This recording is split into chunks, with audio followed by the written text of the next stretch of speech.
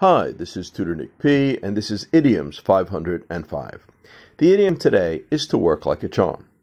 If someone said that something worked like a charm, it meant it worked exceptionally well or in a very effective way, almost like magic.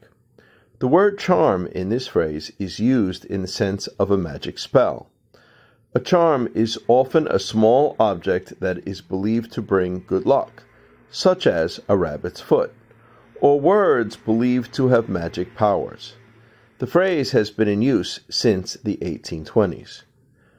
The word charm was first used in Middle English and was taken from Old French, meaning a chant or magic spell.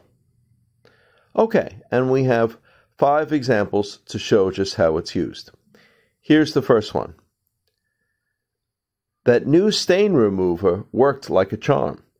It removed some marks I couldn't get off for years. Number 2.